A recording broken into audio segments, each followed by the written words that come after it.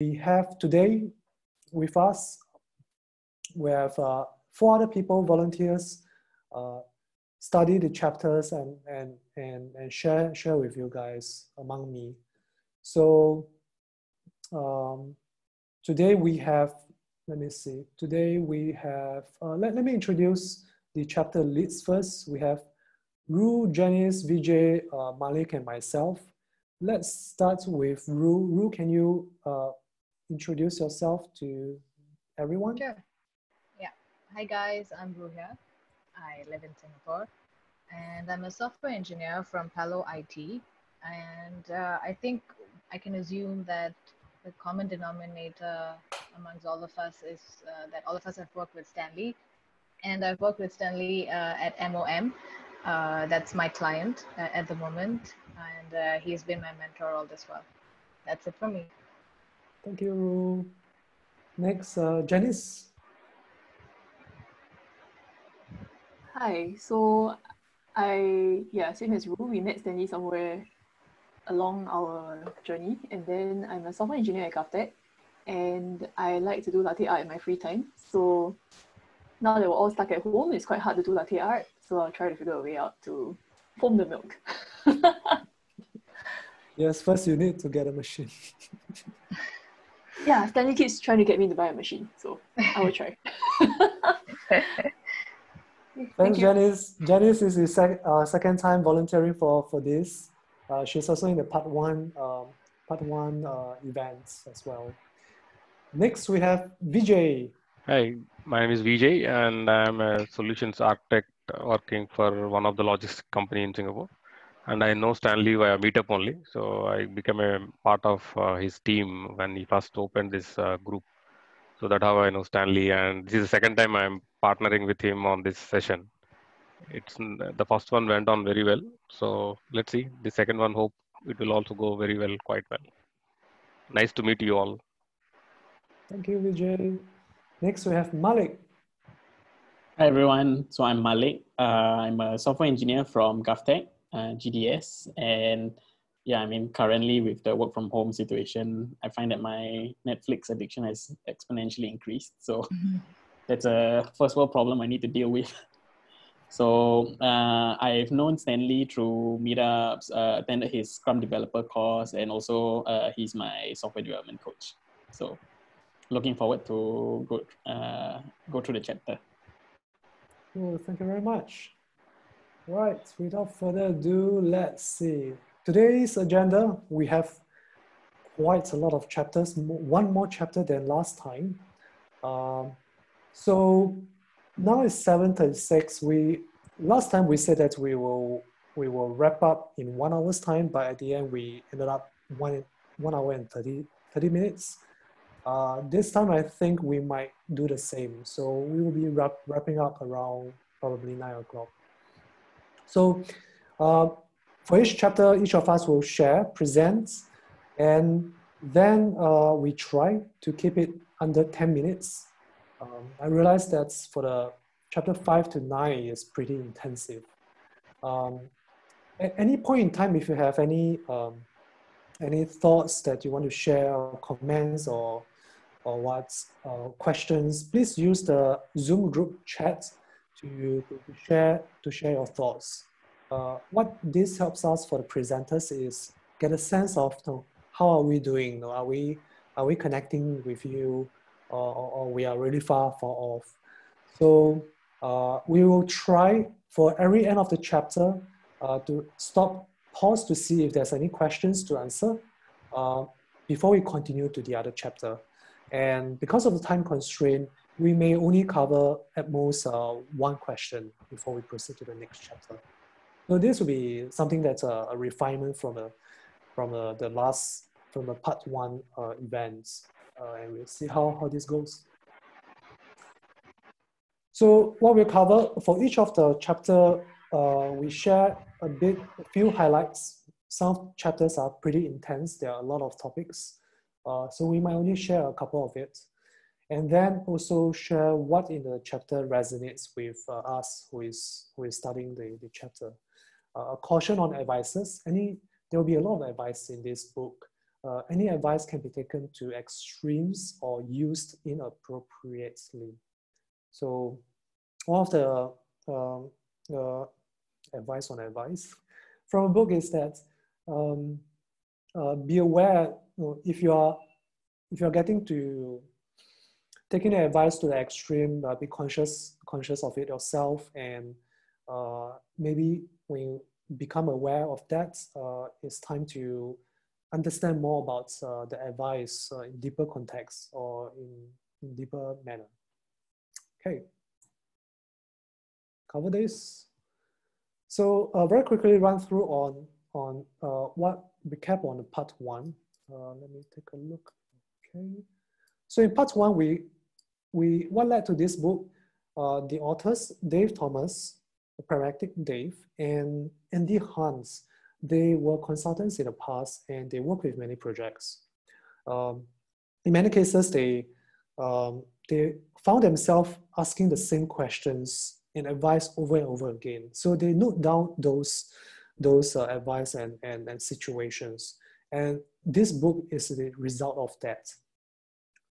And over 20 years now, this is the 20th of anniversary, they found that a lot of the practices and approach that is taught 20 years ago in that book is still useful in for many people.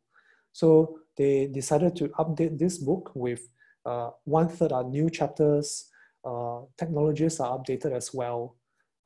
Hopefully this 20th anniversary can last for another few decades. So in chapter 1, they talk about taking responsibility as a developer. They also talk about how software can grow rots, and the term about technical debt. They also encourage developers programmers to see, to be aware of the knowledge portfolio they have. They use financial portfolios advice like invest regularly, like learn a new language, programming language every year, read a technical book every month, things like that. They give tips about this on how to build up your portfolio, and also something about how to build good enough software. In chapter 2, Pragmatic approach, they talk about the DRY principle, the don't repeat yourself. They also talk about tracer bullets, how to get a quick feedback, cutting across the whole stack of your application, and to see how actually each of the parts, the layers work. They also talk about no decisions are final, not assuming that decisions that we make are final, because future is uncertain. There will be future circumstances that will change what we used to decide. So no point assuming that the decisions we make now are final and it'll be lasting. Chapter 3, they talk about some of the basic tools. They advocate that developers or programmers should understand your editor, shortcuts, keyboards well, use of shell, and think debugging as a problem-solving perspective instead of someone to blame. Chapter 4, they talk about, they acknowledge that we can't write perfect software and we're bound to make mistakes.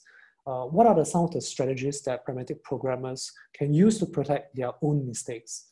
Some techniques like design by contract and also avoid fortune telling. This is a very short wrap up from from part 1. Now I'll proceed to part 2. So in part 2, this chapter is bend or break. Bend as in like the brand, flexible band. Break, break means break. So in this topic, they talk about decoupling, the importance of decoupling, and they also explain the concept of coupling. So what is coupling? They gave a metaphor of, if you're going to build design bridges, you want them to hold their shape and you need them to be rigid. Like the first, let me turn on my pointer. Like this first picture, all the points are connected together so that it is rigid. But when we are designing software that we want to change, we want the exact opposites. We want it to be flexible, and to be flexible, the individual components should be coupled to as few as other components as possible. So you give the other picture that shows there is less rigidity. The individual links can change and others just accommodate it. Right. So they also highlight what are some of the symptoms of coupling that you find in your work. When you discover that there are dependencies, wacky dependencies between unrelated modules or libraries. Some simple changes in one module could propagate to unrelated modules in the system or break stuff somewhere else. So those are some signs of coupling. Developers who are afraid to change code because they're unsure what might be affected. And also, if you have meetings where everyone has to attend because no one is sure who will be affected by a change, these are all signs of coupling or unsure of what are the couplings inside of your system. So they suggest a few techniques to overcome coupling, and I'm going to only highlight one of it because this chapter has quite a lot of other topics as well. One of the highlights is a principle is called tell, don't ask. Tell means I tell the object to do something instead of asking information from it.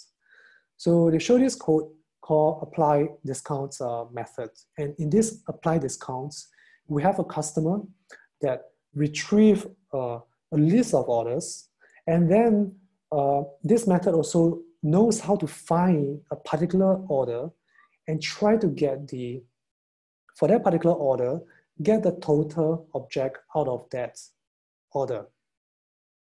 From this object, I set some values, granddaughter and also discounts on it, and that's it. So this breaks the principle, tell, don't ask. It is asking a lot of information in this method and try to do something to it. In the book, it also, yes, don't micromanage. So apply discount is trying to micromanage us customers object, orders, and also total. And it's a train wreck. That's what it says in the book. What can we do? So we could think about getting back to this code. Do we need to know how to find the particular order ID? Probably not. So we could actually encapsulate or hide that logic into a customer class. And then it now says customer.find order. And then if we go back here, about get totals, we get total and then we try to set the discounts to it. Do we need to know this detail over here? We could actually just tell it by pushing that responsibility to the total object to apply the discount directly. So this improves more telling and less asking. So we can ask a question, do we want, is this sufficient or do we still continue more? Because it is asking for some of the totals as well. We could go further by hiding the totals from apply discounts. So now it reads like this, and then the author says that no, this is where we probably would stop. You may think that tell, don't ask will make us add an additional method call like apply discount to order, the whole thing to the customers. If we follow that slavishly, it would, but no, tell, don't ask is not a law of nature. It is just a pattern to help us to recognize problems. So it went on, I I love that quote, the paragraph that follows on to this. So it says, in every application, there are certain top-level concepts that are universal. In this application, those concepts include customers and orders. It makes no sense to hide orders totally inside customer objects. They have an existence of their own. So there are concepts, contextual details like this allow us to, instead of following, tell us blindly, but there are certain situations we would actually stop and know when to stop. Okay. So some other highlights of this, this chapter, they discourage globalization, especially about globally accessed data. So global data includes singleton and also external resources. They could be even your databases. They encourage wrapping the database through an API so that you don't necessarily need to know the database detail. We also talk about programmers are not using enough of, the lack of use of finite state machines. They were saying that you could use more finite state machines to represent state transitions from like thinking about workflow application. That could be a good application to it. They also talk about observer pattern. So talk about transforming programming. So these few highlights topics or techniques is trying to talk about the concept of coupling, to reduce coupling, improve. So transforming programming. They give an example that like Unix commands like this, what you see here is about trying to find the list of all the files and try to show what are the top 5 files that has the longest number of lines. Transforming programming, it also relates to functional programming.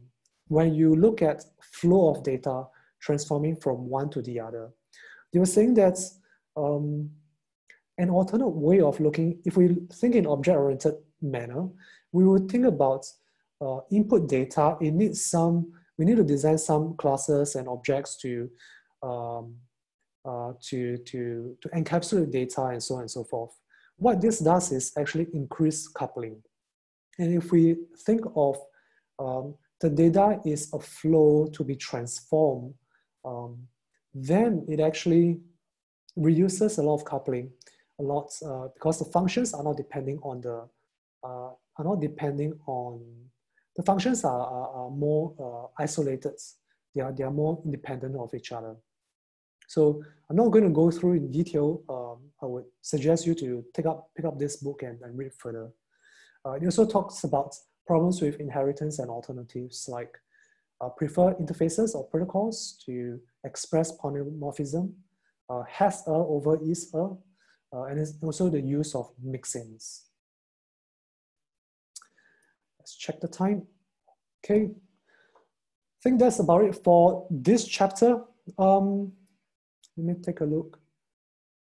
Yeah, good advice to minimize state sharing. Okay, good. Let's follow on to the next chapter. Next chapter would be Ru. Yep, that's me. Oh, wow. Okay. Yeah. That's me, guys. Okay. Hey. Okay. Okay, back to normal. So, yeah, so I've heard a lot about coupling and sharing state. So I think we have, this topic is really going to cover a lot more of that. So yeah, so this chapter is called concurrency, and that everything is concurrent. At least everything that is real in this world will take time. And we have to be pragmatic about how we approach things that take time. Let me just, yeah, I can control it. Oh, I'm sorry. Yeah, okay. So what was that saying? Yeah, so everything is concurrent and that everything takes time and we have to, and that also will reflect in the way we code things because we are coding things that are real, real applications, real world applications. So we have to understand what is concurrency and what is parallelism, which is a huge difference, which I'll go through in the next few slides, and also talking about coupling. So what Stanley shared was about dependencies of code that are tightly coupled with each other. But in this case, I'm going to dive deeper and talk about breaking temporal coupling, where this includes the concept of time in your code. Next, we'll talk about working with shared state and how it works. Concurrency can be used while working with shared state, but of course, it's not the perfect solution. So the book actually suggests some workarounds to this, and I will go through two of those, which is actors and processes, and blackboards. So let's jump right in. Yeah, so let's, before we go any further than this, we have to understand what is the difference between concurrency and parallelism. Concurrency is when you have multiple pieces of code and when they are being executed, they act as if they run at the same time, but they actually don't, as shown by the first image on the left. So you have task A, task B, which are split into smaller tasks. But if you see in the graph of time, they do take turns to be executed instead of being executed all at the same time. Versus parallelism, where it's the execution of pieces of code where they do run at the same time. Where you, in this case, if you speak of a computer, you do have multi-cores where where two processes can run at the same time. So concurrency is more of a software problem, and parallelism can be solved by adding more and more CPU power to something, to a computer. Moving on. So what is the issue with concurrency? Like, why do we face this issue in our day-to-day development? Firstly, there's a temporal coupling, which may cause a lot of issues in the sense that do we impose a time-based restriction on when we are executing some methods? Do we have to call method A and then call method B? Does tick always have to come before talk? So we have to understand our design, because when we are designing applications, we don't think in terms of whether some of the actions can be done at the same time. But no, we mostly think about, okay, this has to be done, and this, then this, then this. Like when we talk about a sequence diagram, we don't talk about maybe some of the tasks can be done at the same time. And if one task is taking too long, some of the CPU power can actually be used to process something else. So if we don't make use of this, we will be wasting resources when we do not think about time when we are designing applications. It's not flexible, it's not realistic. And time again, we do the same mistake, especially when we do use shared state. And shared state doesn't only mean like global variables, as Stanley had mentioned. It's basically a reference of a state that is being used in multiple places. And many resources have access to this state, but again, this could cause a lot of race conditions and reading inconsistent parts of that state. And this is, of course, very error prone. So the book has actually detailed a very clear example. So I'll go through that example. So let's say we have a restaurant and there are customers in it, and there are two waiters, and there's a display of pies. So let's say there's only one pie in the display, but two waiters are tending to two different customers, and each customer would like to have a pie. So let's say the waiter one looks at the display and like, hey, I see a pie, so I promise the customer, okay, I will get you that pie. But by then, waiter two had already promised his customer the pie and gotten the pie from the pie display. And now the waiter one is just stranded and having to apologize to his customer that, okay, I'm sorry, I said I had it, but now I don't. So this is one example of how when you read a shared state, there could be inconsistencies and there are problems that can be caused. People can lose jobs. So, so what do we do? So a very natural reaction would be, hey, okay, when I am taking something out of the box, I will lock it. Like, I won't let anyone read it yet. So semaphores, I hope I'm pronouncing it correctly, which is basically a lock. Like when something's happening, I will lock this piece of code and no one else can access this state. So we add a lock before, and once that logic is executed, we will unlock it. But the issue with this is everybody has to agree to lock and unlock. There is a responsibility that's given to people in this case. And at any time, again, to err is to human. So, the locks sometimes may or may not work, or they may just forget to use the locks. So what do? We centralize the control in like one place. So we want to, let's say the display case, we want to see if the pie is available. So we get a slice. And if slice, we give it to the customer.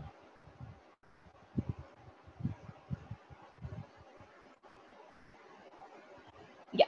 So because in this case, we will, of course, we want to check, we want to have the display case to be the one that is the sole owner of sole owner of telling everyone, hey, this is how many pies that I have. Like, I am the one who holds the truth behind the number of pies.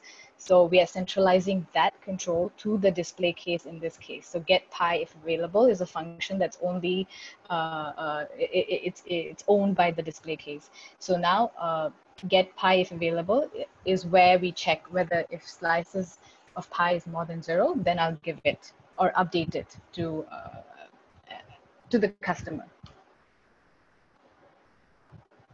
But the issue with this again is, so here we are locking it before we check the number of slices. And if there are no slices, we will return it to the display case, or nothing will happen. And then we'll unlock this piece of code. But then the issue here is the update sales data. If this fails, we will never unlock this the semaphore. It will always, there'll be an exception raised. So we need to be able to handle this, right? So what do we do next? We will have to handle exception cases. So how do we handle exception cases? Where we get a lock, we do a try and catch. And no matter what, we ensure that it's unlocked. But again, we don't want, this whole locking and unlocking process is a lot of commands to remember. So what we do is usually a lot of libraries that are out there who deal with locking and unlocking will come out of the box to basically do the locking for you. So you don't have to remember that you have to lock and unlock. So in this case, in the second line, it says case underscore semaphore dot protect. Yes, I agree. You do, and you can end up with a deadlock if you do not correctly deal with locking and unlocking certain things. So now we have another problem. What if, so just now we are only dealing with pie. So now we are dealing with pie and ice creams. So this is a picture of what the author had mentioned. It's called pie à la mode. It's a French dessert. So I didn't know why this pie needed 2 things, but then when I saw the picture, it's like, oh, it needs ice cream too. So there are some customers who want both pie and an ice cream. So now they have to check the display case for the pie and they have to check freezer for the ice cream. And now if both slice and scoop are available, only then I'll give it to the customer. But what if there's a customer who does not want ice cream on their pie? How is that going to look like? So what we can do is I'll take a slice, check if it's available. If there's a slice, I will continue to check if I have ice cream available in my freezer. If it doesn't, I will say, okay, I'll give back my pie. I will not. This is the case we're talking about where a customer wants both a pie and an ice cream. So in this case, if there's no scoop available, no slice available, we'll just give it back. And if there's a scoop, if there is a ice cream, then I will give it to the customer. If not, I will put it back, give back to the freezer. So you can see that it's becoming more and more chunky. There's a lot of ifs, there's a lot of tries, there's nested ifs. So it's starting to get really hard to handle multiple cases, multiple resources, this is only 2 and it's already getting pretty chunky, right? So now this is where we come up with solutions on whether we use shared state or not. And the author outrightly says, no shared state. Why do we keep doing the same thing again and again? And this is a whole new concept that even for me, I have not really thought about it. I've also used shared state most of the time. Yes, some of the shared state that we use is immutable, but still it doesn't really completely resolve the whole concurrency issue of race conditions and all that I've mentioned earlier. So the author proposes 2 solutions. One is actors. It's an actors model. And the other one is blackboards. So actors, very simply, what they do is basically they share no data and they communicate only over channels with defined simple semantics and simple language. And blackboards is basically a big object store, and the only way to talk to it is through a broker or a queue, and you just update messages or remove messages. I'll go through this more in detail. So what is an actor? Actor is a primitive unit of computation. And what it does is it receives a message and it does kind of some kind of a computation based on it.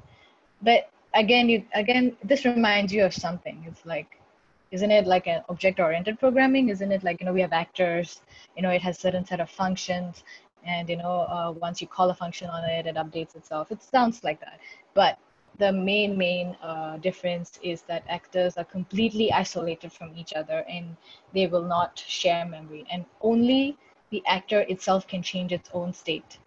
No other actor can change its state. So what is it that actors do? One is create more actors, send messages to other actors, and designate what to do with the next message. So this is interesting. So the actor has its own private state. It has its own, in a way, a mailbox, which is only privy to itself. And the mailbox contains a message which the actor has got from the others. The message here is a simple immutable data. And usually these messages, whenever it receives it, it's basically executed in a FIFO manner. And the actor's private state, again, can only be changed by processing a message. If someone else says, hey, do this, and then that actor will continue to do that. So someone else can't dictate the state of another actor. And what does it mean by designate what to do with the next message? It means that we define how the state will look like when the actor processes the next message. So this is another way of how actors mutate state. So it's immutable, but this is their own way of getting ready for the next message. So yes. So let's see how we can change the whole restaurant example by creating actors. So on your top left, we have customer, actor, where they have 3 different messages. Hungry for pie, that means they want to have a pie. Put on table, that means they see that the pie has been put on their table. No pie left, that means the customer will sulk. And going to the waiter actor below, you can see that the waiter actor can order. That means they can get you a slice from the pie case. They can add to order, or they can say, hey, I'm sorry, I don't have a pie. Then we go on to the pie case actor. where all it does is, okay, compute how many pies it has, and then eventually does what it needs to do, like either say sorry or put on the table or add to order. So the initial state of a pie is, let's say in this case, very simply, they have 3 pies, apple, peach, and cherry. For the waiter actor, they basically have a reference of the pie case because they need to check from the pie, hey, how many pies do you have? So that's the initial state for the waiter actor. So now we can start, now customers can start calling like, hey, okay, I'm hungry for pie.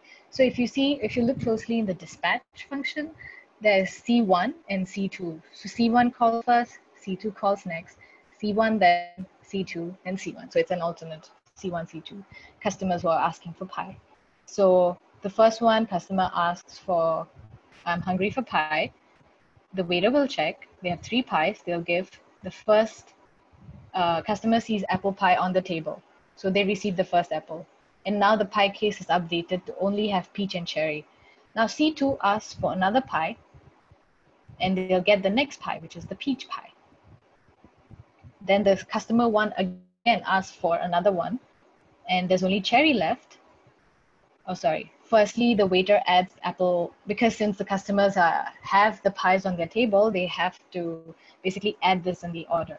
So waiter adds apple pie to customer 1, and waiter adds peach pie to customer 2. I missed that out, sorry. Then next, customer 1 sees cherry pie slice appear on the table because they asked for the third one. And now all pies are gone. So next, whoever is asking the last 2 queries, when they asked, they said, sorry, I have no pie left, and the customer sells. And the last one is, the customer doesn't get anything again. So if we see that whole process of turning your whole logic of the restaurant example into simple actors, no one shares state. If you go back to it, no one shares each other's state. They all only maintain what they need to know. And in this case, concurrency can be resolved to a large extent.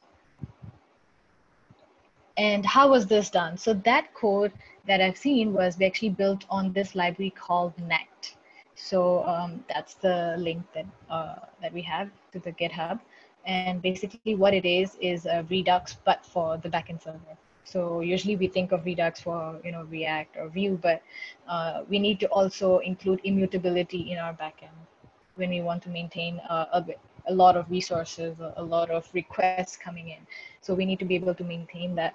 And why do we use this? It's more effective. We can use this more effectively for memory, improve application resilience. That's what I was talking about for incoming requests, increase performance because things are happening concurrently, right?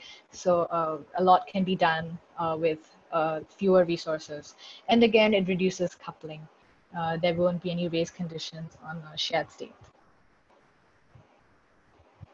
And that was JavaScript. So the author did show us the code in JavaScript, but Erlang is the one that it's mostly lauded for being built on top of this model, which is actors and processes. So in Erlang, they call their actors processes, and this is not the exact process that we talk about in OS. This is a different process. And these processes are very lightweight. They do a single thing at one time. And that's why there can be millions of these processes that are running on a machine. And they implement this supervisor worker kind of a model. So if some of the actors way below in the hierarchy fails, the supervisor can respawn these processes and say, hey, okay, you're up again. This actually builds up the resiliency of the whole system. And Erlang offers hot code reload, so you don't have to rebuild the whole system to view your changes. So Elixir is more of a modern day Erlang. It's built on top of it, so a lot of the basic initial libraries that were built on Erlang is still accessible by Elixir. Elixir is a functional programming language. Its state is immutable. And why is it used? It's because if you need to grow or scale your application, or rather, when is it used? So in cases where you need to grow or scale your applications to know when you know that the service is going to be, expecting millions of customers. So Elixir can really handle that weight. Handling a lot of incoming requests. I mean, it doesn't have to be a lot of incoming requests. It can be few requests, but it could be very resource heavy. So it can generate a lot of high volume in the back end. If there's a lot that we need to like churn in terms of computational power. And this is, of course, if you need to build a system with concurrency, this is an amazing language. It's easy to develop, it's easy to maintain. And again, the forefront of Elixir and Erlang, that their main motto is to keep things simple. So this is something that I think can work for many of us. Okay, so we've spoken about actors which can actually help our case for concurrency. This is the next example on how we can process concurrent requests. So this Blackboard is basically a form of a more ad hoc, haphazard kind of a concurrency way of dealing with it. So let's say there are a lot of processes, agents, and actors, and they're all independent. And they all are working to look at this one Blackboard, which is this one big object store. So everybody is, watching this, updating it, adding things, removing things. And at the end of the day, everybody comes to a conclusion. And the key feature is none of them know each other. They all have different expertise, disciplines. People can come and go, no restrictions, but people can keep adding and removing things from their Blackboard. And all of them are working to do this one thing at the end of the day. So there was a Blackboard that was built last time. So it stores everything as tuples. And if you want something, you can write to it, you can query it, you can do a sort of a pattern matching with the tuples. But it never really took off because we didn't really need that kind of, there was no requirement to do this, like to do that high level concurrent or cooperative processing. So we didn't need that. But a smaller subset of a Blackboard is like messaging queues, where you send messages across to each other. And sometimes like Kafka, RabbitMQ, they do persist some data. So it does in a way work like a Blackboard. So some of the caveats where we work with when we're working with concurrency is, yes, we can use these actor model approach or Blackboard approach to basically fix this concurrency issue, but it comes at a huge cost. It's harder to reason because you don't know what's happening. Some of the actions are called by its sub-processes, sub-actors, so you never know where the issue may have gone wrong, right? So so you need to have a central repository of messages. You need to make sure there's proper documentation. You need to have proper tooling to make sure you can trace messages back to the whole sequence of activities that has happened. And of course, because it's so many different moving parts, it is very difficult to deploy and manage. So there are some setbacks to this. So just to recap in the last slide, it's what I had gone through today was understanding concurrency versus parallelism, how we should break out of the whole design pattern, or rather the way we design is we should think about how things can be done at the same time and not sequentially. Of course, working with shared state, how is wrong, what are the workarounds? Most of them don't really work. And the workarounds are basically the solutions that the author provided was actors and processes and Blackboards. So this is quite intense and heavy. So I hope you guys were able to catch up with me. Thank you.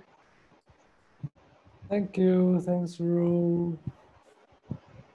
All right, let's Vijay, go Hi. ahead. Yeah, this is Vijay. My slides are not that graphic. It's all text because it talks about the coding discipline that every developer should have. Basically, if you are a programmer, what kind of things that will go into your brain and what kind of things that you need to do. So basically, let's start. This is the recap of the entire chapter. So these are all the bullet points, main bullet points that he's talking about. And so let's start with the first one. Coding is not mechanical. So obviously, developers, whoever is working on a piece of code, they should be very careful in what they are developing. So he has given certain areas of interest where the developers can keep an eye on them so that to become better developers or better coders in whichever language they choose. So first one is listen to your lizard brain, because normally developers will be very in the new developers are different from professional developers, because new developers will have some fear in them, whether they may code wrongly or they may someone will point their problems in their code, or certain kind of noise is going on into their brain. So what the author is saying that listen to those things also, so that it will help you to channelize those fears into better coding principles, so that you can learn with experience or with mistakes, then you can do the things. So that's what he's going to explain. And also not do programming by coincidence. That means don't leave it to chance. Try to code in such a way that it should actually last longer. The best example he has given is a radio, uh, which is invented in 1970s or 60s. But if you buy one piece of a radio, today also the same FM radio will still work. There is no need of code thing, so that it will still work. Means in the sense like it still acts the same thing that is supposed to do. That piece of radio is supposed to do. So that's why he says that positively involved in the coding process so that you can build a better code. And also try to make the coding jargon, the algorithms that you prepare has certain speed that is included in that one, so that you can do potential, you can identify potential problems early in the coding itself. And refactoring of the code, continuously fix the existing code. That's what is the refactoring. We'll see the rest of the things in detail with all these bullet points.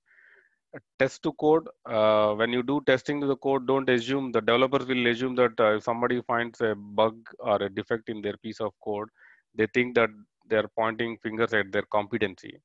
But the author is saying that don't take the bugs or fixes that comes into the code as a competency issue. Make sure that it is like a feedback on your code, and try to improve on that bugs and defects on your code, so that it will make you a better experienced developer kind of a thing. Similarly, what kind of testing you need to do when you do a piece of code, whether you take test data, what kind of test data you need to take, and what are the properties that you need to see. All those things will be defined little later. And also security, that stay safe out there is security. How to build a code that is last securely does the thing that is supposed to do. And also naming things. So don't see the names that you keep it in the code is reflects the way that you code. Like some developers use XYZ or ABC as variable names, and the author is saying that don't use that vague naming conventions. Use a proper naming conventions, so that whenever a third man reads your code, he will understand what is the variable name and what it is going to do and all those things. So these are the things that is highlighted in the slide. Let's go a little bit detail because this is not a very graphic things. It's all text-based suggestions that author is giving to the developers to keep it in mind while they are involved in a project. So let's go to the next slide. So this is the next slide. So when the first one is the listen to your lizard brain, that is what that is author is talking about your instincts. But when you share something, they should not have any words. So that means you should keep all your instincts in mind, and the mind, whatever you have thoughts, the thoughts will not have any words. You need to come out of the thoughts and put it in some kind of wordings, and then you need to code that in the coding. That you need to show that in the coding. That's what he's saying. So while you are starting a new project, you will have fears. Try to overcome those fears and try to face that fears with some tasks, so that you can gain experience and wisdom on those fears. So similarly, errors in your code won't reflect your company. That's what the other is saying. So not just code is one where you think that you need to just do the coding for the sake of coding. You need to do passionately do that coding, so that it will come up with a lot of what we call by seeing the code itself, the reader will assume that how much you can code or what kind of coding you have done, so that it also avoids problems and it will lead into a quality process. So the entire idea of this order is that you need to code by putting actively and by removing all your fears and instance outside that code, so that you can put 100% concentration on how you code. Similarly, the other things that programming by coincidence, don't leave it to luck. So don't assume that you write something that it will work for the system. So you need to take into consideration what is the requirements, how to code them, how it fits into the other pieces of the code. All those things has to be taken into consideration while you do coding. So that's what try to avoid implementation accidents. That's what the author is saying, that don't rely on undocumented error or boundary errors. Close enough isn't close enough. That means just because you got an result doesn't mean that you write it very well. So that's what the author is pointing that. So it should be meaningful. The results also should be meaningful for the piece of code that you have written. That means you need to take the requirements into consideration. You need to write a piece of code which will result in what is expected, not by chance. Just because you don't have any error doesn't mean the program is right. That's what he's saying. And also, don't assume things. And then if you are assuming things, you have to prove those things with a facts or certain kind of data thing when you're doing the coding. And also, don't try to fit your answer. So sometimes the developers try to give suggestions that my code is right, the other code is wrong. So don't get into the habit of just because your program is running well in your machine doesn't mean it will run in different machines, the same thing. Similarly, when you give the test data, the same thing may not work for a different set of data. So you need to make sure that whatever area or whatever test data in whichever machine it runs, the context should be, the program has to suffice the context. That's what he's saying. Similarly, don't assume, and because if you assume things, then we'll move out of the facts. So you should be based on the facts. You need to code the program or whatever the problem that you're trying to solve. So implicit assumptions or explicit assumptions should be kept outside the purview unless it is driven by well-established facts. So that's what the author is saying for the is the entire chapter is like giving guidance or steps for the developers on how to be a better developer or how to be a programmer kind of a thing. So next slide is about algorithms. When you write a program, you assume those your program runs in your system very fast, and you don't need to worry about other things. And also, for example, he has given one big very good example that just because you process 10 items in a minute doesn't mean it will process 100 items in another 10 minutes itself. It may take a lifelong to process those 100 items also. So be careful on how you write the code. Just because 10 items have been processed in 1 minute, 100 all items also will get processed. So other is trying to give some examples like how do you do loopings, because sometimes developers will unnecessarily loop. If you have a list of objects, the developer will write the collection of, assume that the list of objects are full, then you'll try to rotate that loop that objects without any proper value to that looping. So that means it is unnecessarily taking a CPU calls. Similarly, runtime errors, memory errors, recursive errors in whatever the programming language you are using, you need to have a very cynical eye on how this memories thing has been allocated to different variables. How the recursive is very dangerous in the programming. When you do recursive calls, if something goes wrong, it will go into an infinite loop and it will try to occupy CPU speed and memory and all those stuff. So that's why other is trying to asking the developers have a cynical eye on how many loops you're using, how many recursive calls you're making, whether you're making unnecessary calls. If you are making unnecessary calls, don't use that one. And also check the memory requirement. So because your laptop, a developer laptop may have a 8 GB or a 16 GB RAM, but in production sometimes they may have 2 GB RAM also. It may not be sufficient to run the program that written in the development box.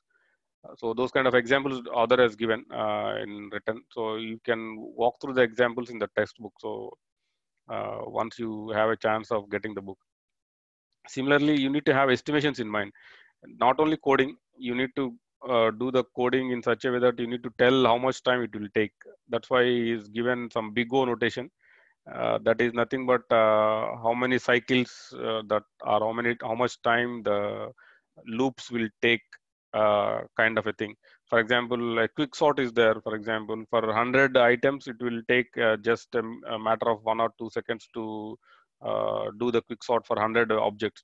But the same quick sort, if you use it for 1,000, it will be taking the same time again, 1 or 2 seconds only. So you need to make sure that you need to come to a logical estimation, saying that my piece of algorithm or a code will take this much CPU cycles, and it will execute for 1,000 objects this much time, maybe 100K objects this much time. So you should have at least a fact-based estimation, so that you know how much your code piece of code will run in different CPU or different memory or different environments. That's what is the algorithm speed. This is kind of a suggestions to the developers. Not only you need to make sure your code runs in your computer, make sure that you give some estimates how it runs in different environments also. Similarly, refactoring. This is another form of refactoring. The best idea he has given is uh, change the internal structure, but without changing the external behavior. That means you make sure that your code external functionality will not change, but internally you can change many things. So that's what when should you refactor? That is also giving suggestions. You should refactor when there is no when there is a duplication in the code, when the internal logic is outdated, which is not fit for the purpose, and also the performance is degrading, and some of the test data is not passed through your code. So at that time you need to do refactor. Refactoring is nothing but fixing the code functionality without affecting the overall scope of the program. So how do you refactor? Don't go into big bang approach changes to all the code. Try to take short changes, very minimal changes, and you know what will happen if you do the change. And also try to add test cases to the changes, so that you are sure that the external behavior will not change for the piece of code. And also try to refactor. When you are refactoring, don't add new functionality to it. You take up the new functionality in a new piece of code, which will suffice to your new behavior or new functionality that you are going to do. So that is another suggestion that author has given. Similarly, author is concentrating on some kind of test-driven development. I just used a graphic which is available on the Google page. I hope there are so many methodologies for test-driven development methodologies, like Kanban is there, extreme programming is there, and the test-driven programming is there, behavioral design programming is there, development is there. So these are different methodologies are there, but author has chosen test-driven development. What he's saying is you write the code to fail. That's why the starting point is here on the red color, and write a test case for that so that it fails, so that you can make changes to the test case so that the piece of code will pass. Then you do the refactoring over a course of time, and then you become when you do frequently refactoring, then the code will become very clean, so that it won't give any errors. So this is a simple life cycle that author has explained with some piece of instructions on that book. But ideally, it all bogged down to one diagram. So the first step of test driven is just make sure you write a code which will fail. Try to fix that code. Make sure it get passed. And when you say it get passed means it should go into a live state, and then you try to improvise on that code, so that it will become very clean and more efficient over a period of 1 or 2 months if it is a small piece of code. That's what author is suggesting to do test driven development. The same thing with extreme programming development also. It also follows the same pattern, but in a different approach in extreme programming. And also nowadays, Agile, Scrum, all those things will always talk about take a small piece within 2-3 weeks time, so that you can deliver it a value to the business, or a minimal viable product kind of a stuff. So that's what author is talking about.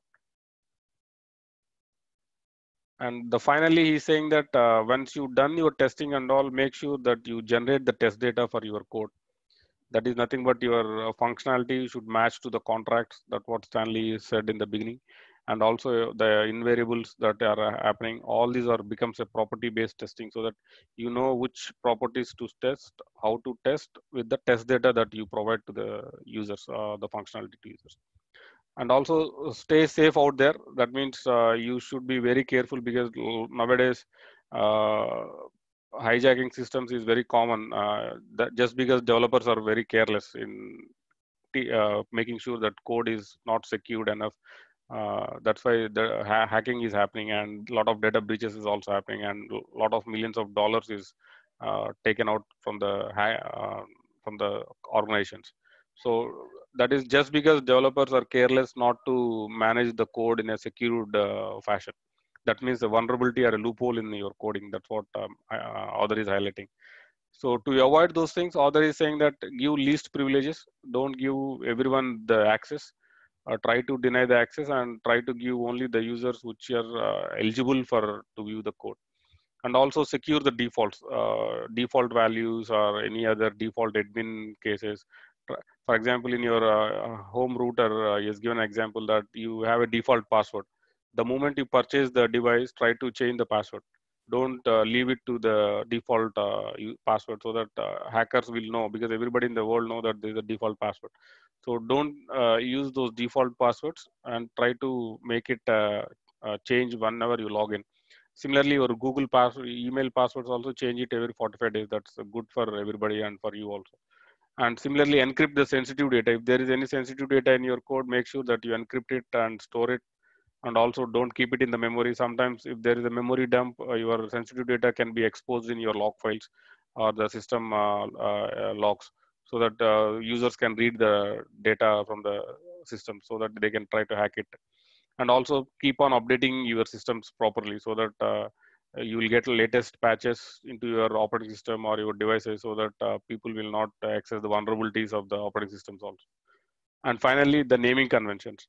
So for applications, your subsystems, modules, functions, variables, whatever you have, you are giving a name, give a meaningful name, because once you move it into the production, it's very difficult to rename the variables in the production source code.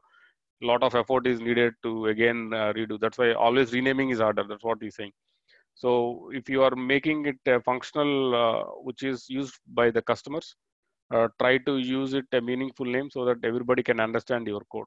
So naming will show you the intent and belief, how much users can believe your source code or your piece of functionality.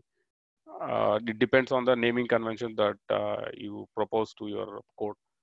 So that's it in the chapter that I have.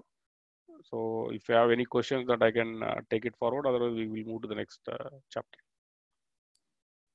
Okay, thank you, Vijay.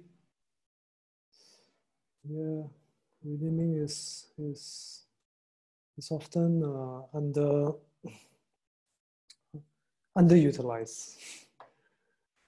Okay, next up we have, let's see, we have, who's next? Janice. Yep, can everyone hear me? Okay, cool. Yeah, I'm trying to figure out how to do this. Does it still work? Yes, it still works. Okay, awesome. So hi everyone, my name is Janice, and I decided to use less text for this particular chapter because there are really quite a few, I would say, not so code related items on this particular chapter. So as you can see in this particular meme here, it's basically about requirements gathering, and you know, this guy cannot start his project because there are no requirements. And what I got from the book, right, was that actually sometimes, you know, what is requirements gathering all about? And if you see with me on the next slide,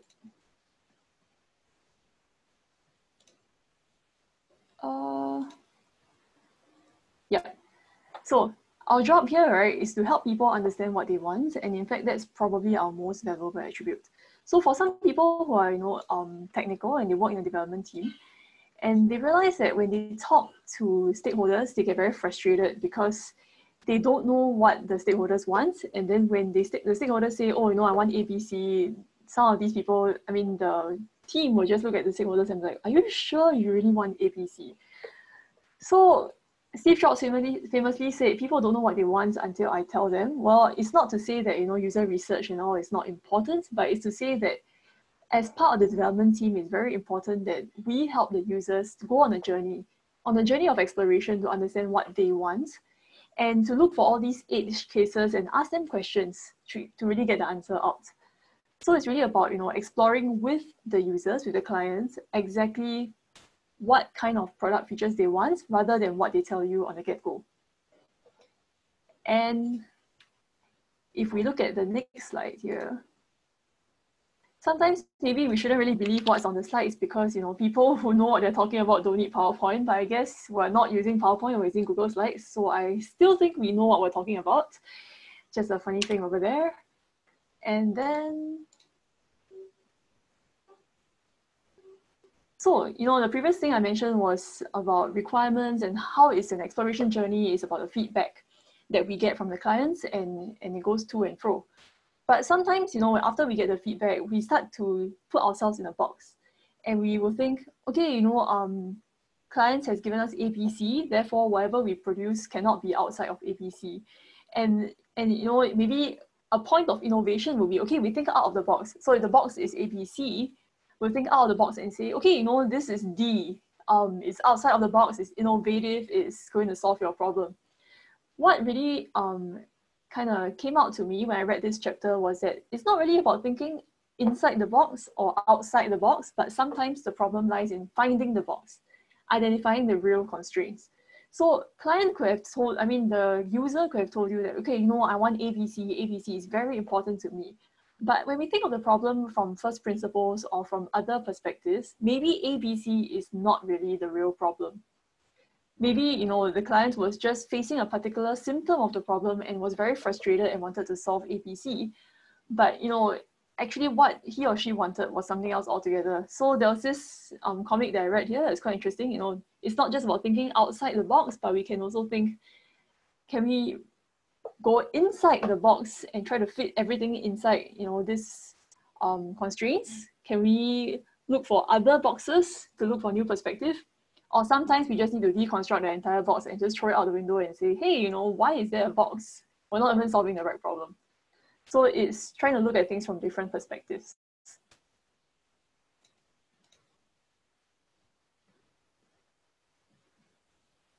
So I have a very cryptic picture here of the piano, and I think when I was reading chapter 8 before the project, a lot of things were said in the chapter, and it's really a very long list.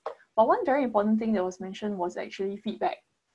So, there was a whole chapter on the essence of agility. And, the authors are mentioning that we uncover better ways of developing software by doing it and helping others do it. And, all this comes through getting feedback and is doing it in small steps, iterations. So the reason why I showed a piano here was I was at an Agile course conducted by Bas about 2 years ago. Bas Bode, who is an Agile coach. So one kind of analogy really stood out to me was because he mentioned that getting feedback and timely feedback is just like playing a piano and hearing the note come back to you straight away.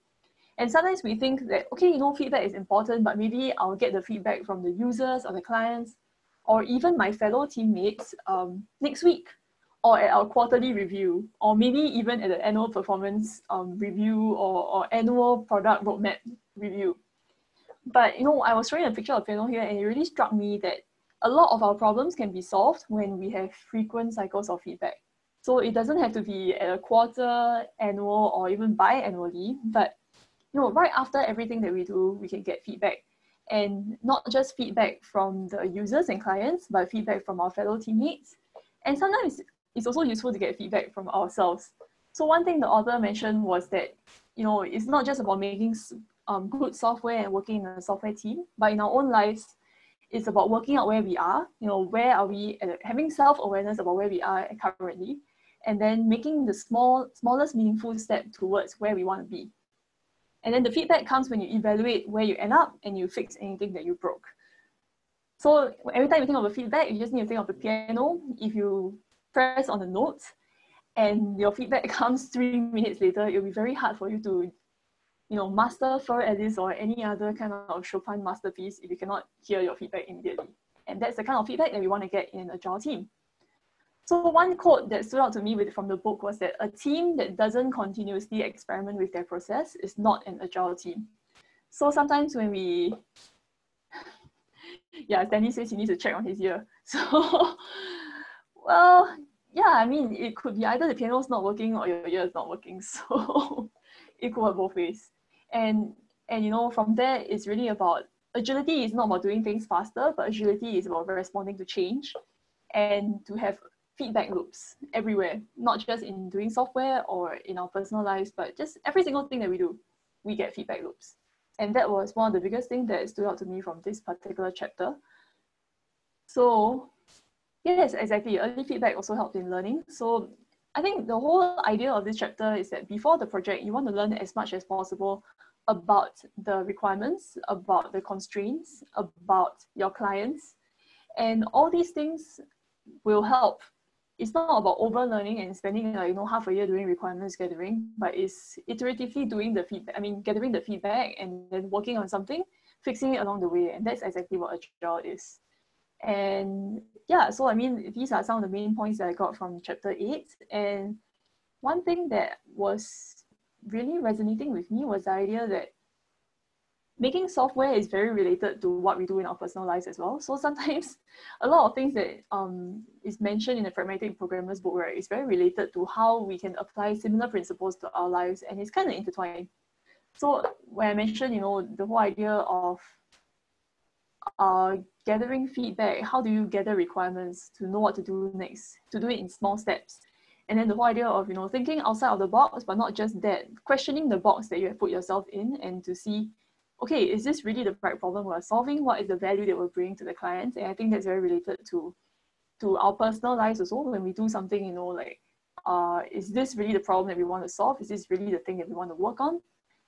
And the last thing is, getting feedback from people or anything when we do something. So after this, I'll ask you all for feedback, and hopefully if you have time, you can just give me some feedback on how this talk was for you and whether it's useful.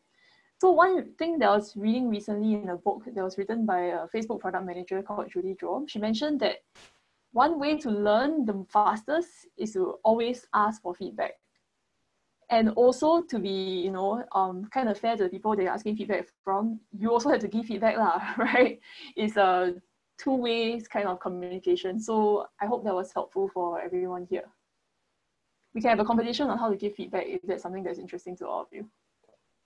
Cool. I think that's the end of my sharing. Any questions? There's no questions in the group chat yet. So thank you, Okay. Janice. Yeah, Malik, over to you. Hi, everyone. So, yeah, I'll be covering chapter 9. So, the earlier philosophies and chapters, they really talk about what, they really work on the individual level. And the great thing about this book is that whatever content that we've covered in the former chapters, they can also be applied at a team level.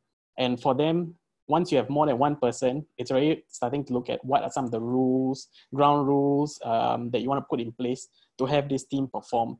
So the first part of chapter 9 really looks at what are some of the philosophies behind pragmatic teams. Now, there are quite a few philosophies. Some of them you can see are probably old concepts from the earlier chapters rehashed to fit the team concept. But I'll just go through some of the highlights that really resonated with me.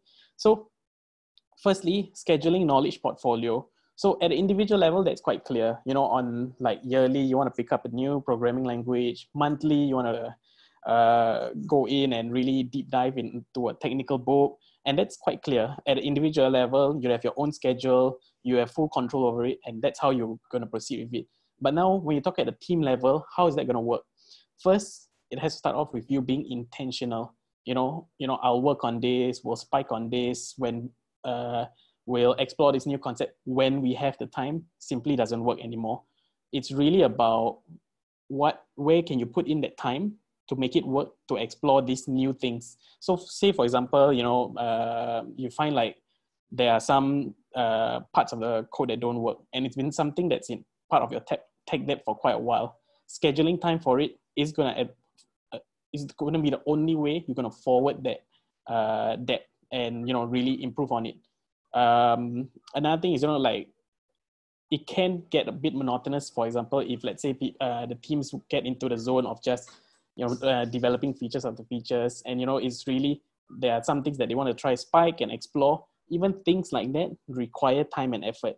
Now, of course, just to share a bit of experience from my projects team, the tech leads usually work with the developers to collate what some of the things that they want to take a look at. And, it's about balancing the interest between the business side and the tech side. Of course, business would like to have you churn features nonstop. But at the same time, as a techie, there's some things you want to explore, things that are slightly outside of whatever you're doing right now that can actually impact the project, or even things that are completely out of it. So it's really about balancing those needs. So once the tech lead kind of gets the requirements on the things they want to explore, one of the things that we kind of have to fulfill on is like, how is this going to forward the project? It could be justifying that, we normally take this long for working on this specific feature, and just to future-proof it, or just to add a new feature, to make it easier to add a new feature. This is something worthwhile exploring. So it's really about how you're going to justify it and angle it. Another thing that my team once did, and this is only possible with senior management's support, is, like having hackathons. So the hackathon topics can be things pertaining to your project, like features that we've thought about exploring but are not in the pipeline currently, or exploring new libraries, like we've always been working on this library, for example. How will our implementation look like with another library? So that's something that, we can like take a look at. But of course, this requires senior management approvals and someone who's well-versed in like really getting the business side to see the value of doing this. So that's for number one. Number two, communicating the team presence. At the end of the day, you're more than just like a cog within the whole like machinery. Your team has a distinct identity, and you want to build on an identity, because you don't want it to be the case where your team is dragging their feet to the meeting. To put it colloquially, it's like very CNs, for example. And it's about what, it's like, say, for example, when you go to Netflix, when you go to Google, when you go to Spotify, you know that their team has a brand and what makes their team stands out. So what is your team's brand? What is the team presence that you wish to communicate? And that is something that you want to look at to really have your team be motivated in that sense. So that's for number two. Number three, tracer bullets. So like Stanley was mentioning, ultimately it's about getting like feedback quicker. And in the team context, we have different activities to like designing the, architecting the solution, designing the respective feature, and testing it, so on and so forth. A common misconception is that these things can happen in isolation, and that's not often true. The impact of viewing these items as separate, say for example, the most popular one like QE and development, is that you have like gates and handoffs. So what the book recommends in this case is having one, a more holistic skill set, that's one, and two, developing based on the feature, meaning you own end-to-end the process of developing that feature. So our team took up part of that in terms of how can we own a feature end-to-end. So there will be smaller groups called like a feature squad, and they are the ones driving a specific feature. So from the onset of architecting, where they will play with the tech lead, all the way to the design of the feature, where they work with the UX and the business analysts, all the way to the development, and to some parts of testing. That's how we kind of take part in this specific portion, almost end to end. So just to be fully transparent, we also still have a QE, but where we kind of get more involved in the testing bit is where we discuss with the QEs what are some of the acceptance criteria, some of the things that we can be responsible for within our code, and then create those tests. So that's for respective, the point number 3. So next one. Yeah, so that's kind of like the philosophy guiding the team. So one point that in chapter 9 that really stood out, right, is that you know, once you have your team set up, you have some of the ground rules set up, even in mature teams, there's always a tendency to go, you know, what are the big companies doing? What's GitLab doing? What's Spotify doing? What's Netflix doing? What's Google doing? And, you know, there's nothing wrong with doing that. But at the end of the day, it's all about context. Context is decisive. You know, what works for your team may not work for, what works for Netflix, for example, may not work for your team. And that's one of the pitfalls that pragmatic teams should be wary of. So, you know, here, like they mentioned, the cargo cult idea is that, you know, like in certain parts of New Guinea and Melanesia, if I'm not wrong, there was a plane from like the western part of the world, like America, for example, that came over, and then they brought in like goods, wealth, and some prosperity. Then after they left, the locals over there created a plane made out of wood in hopes that it would replicate the success. And this is something that even people in the tech side can replicate. So say, for example, when you decide to take on Scrum, you know, one funny example that stood out for me is that, you know, they've observed people who take on Scrum that do daily Scrum every Friday.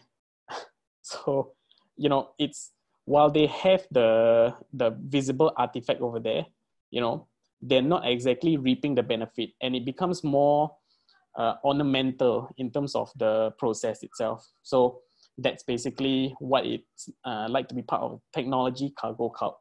So with that being said, then ultimately, what's the real goal here? You want to reduce the time it takes to deliver on a feature. If you're delivering features in years, what can you do to deliver, change it to months, weeks? And if you're doing it weeks, what can you do to like hasten the delivery to within hours? Ultimately, it's about getting value out to people.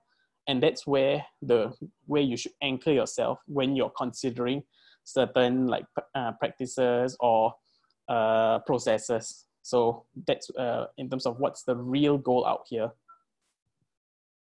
Now, I mean, then at the end of it, it becomes very simple.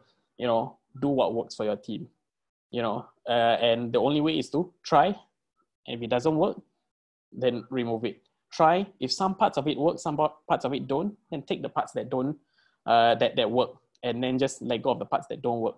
And it's ironic because, not ironic, rather interesting, because this book itself advocates that, you know, even the things that he shares in this book, it's ultimately up to you to try it and assess whether it works for your team. So it's not like a religious kind of book where, you know, you're supposed to adopt the practices wholesale. So that's for the aspect of how do you avoid being part of a technology cargo cult. So now that, you know, you've got the ground rules, you've got like the things to be wary and mindful of as you're embarking on your project, the Pragmatic Programmer Guide has this thing called a Pragmatic Starter Kit. Now, this is not exactly a new concept, so I'll kind of go through this quite quickly. So the 3 minimum things for the starter kit is that there's version control to drive tests, builds, and releases.